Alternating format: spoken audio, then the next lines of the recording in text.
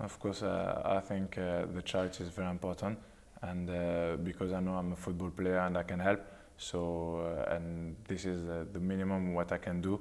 So if I can be involved in any charity, I'll be very happy to do it because for me it's very very important to help people, and because we forget every time how lucky we are to have a good health, to live in this life, and yeah, I know it's not the money, it's not like how the clothes you wear, but just like to have two arms, two legs and two eyes to just, this is like, it is tough, but we forget this. So I think this is important for me to do the charity stuff. So this year. There's so much said nowadays about players being on six-figure salaries every week and what have you, and people focus a lot on that side of football and footballers and the way they are as people. It's very nice to hear a footballer being very appreciative of what he has, and as you say, you're in a position yourself where you've been fortunate to get the breaks in your career and to do well in your career, and it's nice to be able to help some other people who are maybe not so fortunate. But it's easy, like I don't know what all of the footballers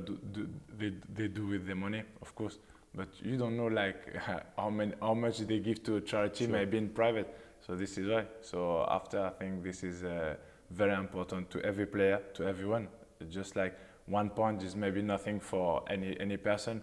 So it's very important to give a charity to, because some people they need it, and we need to be very happy to what we have.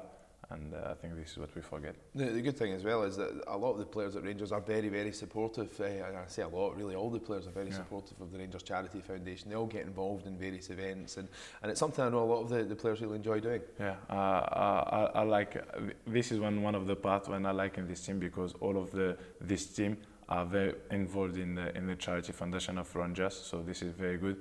And I hope we could keep going, and yeah, it's fantastic to see player like open and like don't forget like the real life too. Of course, you've had some fun along the way. You learned to ballroom dance last year. I take it that's a new hobby you've not necessarily kept up since you took part in the event last year with the Charity Foundation. It was very funny. I enjoyed with Heather, so it was my partner who I danced with. She was fantastic. She helped me a lot because I was a rubbish dancer.